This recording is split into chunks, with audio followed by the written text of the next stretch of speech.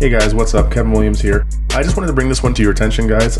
This is Laravel. We're going to be taking a look at that pretty soon coming up on the channel.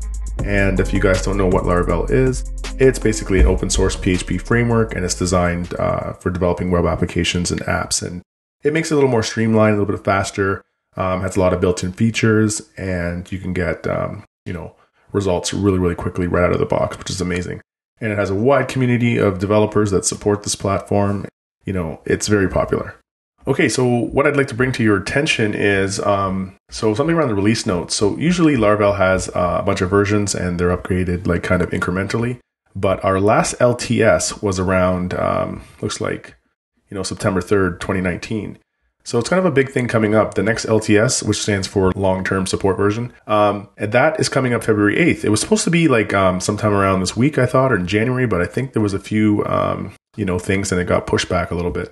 But that's okay. We're happily waiting. And with the LTS version, the nice thing is it's not going away anytime soon. So if you start learning on this, you'll start to see that, February 8th, 2022 will take us to February 8th, 2025. So it gives you a lot of long-term bug fixes and security fixes and the like. So I know a lot of you guys came from, maybe Laravel 8, and that's still supported good till June 26th, 2022, and ending around January around this time next year. So if you are, interested in picking up Laravel, which we're going to do on the channel, kind of might have noticed that I sprinkled some things in there, like you will need to learn PHP. It'll be kind of a little bit tricky to get around this platform without learning PHP, without learning what MVC is, databases and the like. So I've kind of, littered some videos around installing PHP, setting up MySQL, Homebrew, Composer.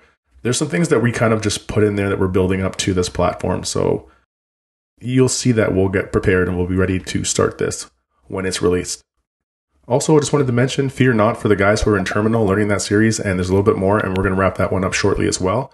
But there is terminal work inside of Laravel, so you will have to access a CLI or a terminal. So that work won't go in vain. Like you'll be able to use that. What you'll be looking forward to is the next set of series coming up, so around HTML, PHP, JavaScript, and CSS. So those will take a little bit longer to build up to this platform, but you're more than welcome to watch, check it out, see where we're going, see what you could do and what's in the future. This is what this video is basically about, but we will start looking into this technology and this framework and its complementary things that we're going to learn on this platform. So some of them will be like perhaps like the ecosystem that they have. So we'll take a look at things like, Vapor, Forge, and Boyer, Echo, Spark, Cashier, Valet, Lumen, you name it.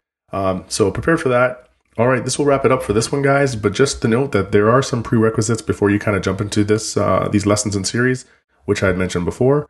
I'll just quickly do so again. You need some basic PHP, some database terminology, some HTML, a little bit of markup with CSS and the like. Familiar with MVC, and we've kind of started, like I said, once again, we've installed Homebrew, MySQL, Composer. We're kind of building up to this stuff. Also, you're going to need something or a web server, and we'll touch on that as well. I'm not sure if we're going to do Apache or Nginx, preferably Nginx, but we'll get to that at later videos.